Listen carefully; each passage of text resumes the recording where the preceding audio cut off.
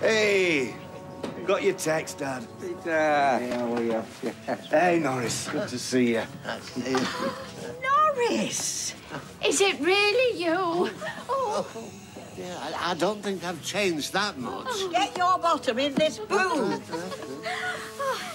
How long are you here for? Why didn't you tell us you were coming? There you go, Norris. You get that down. It's good to see you. Newton's mild to have missed this. And we've missed you. Yes. How is Edinburgh? And Frida? Well, we've got a lot to catch up on. Well, that's good. So, is everything all right at the Pleasure Palace? Oh, would you stop calling it that? Sounds like a gentleman's club. But yeah, I'm very happy. Good. So, how are things here?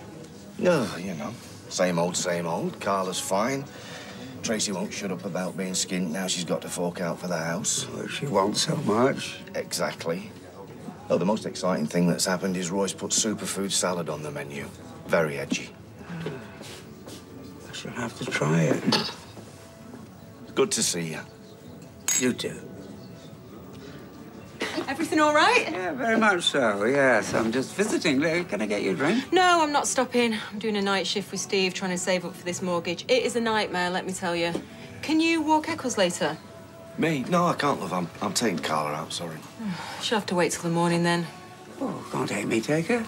No, she's staying with Asher. Who's at home tonight, then? Nobody? Well, look, Eccles is an old dog. She shouldn't be left on her own. Dad, it is not my fault that Stillwaters won't take pets. Strict about it, too. Oh, she'll be fine. I'll give her a double walk in the morning. Right, well, have fun. Yeah.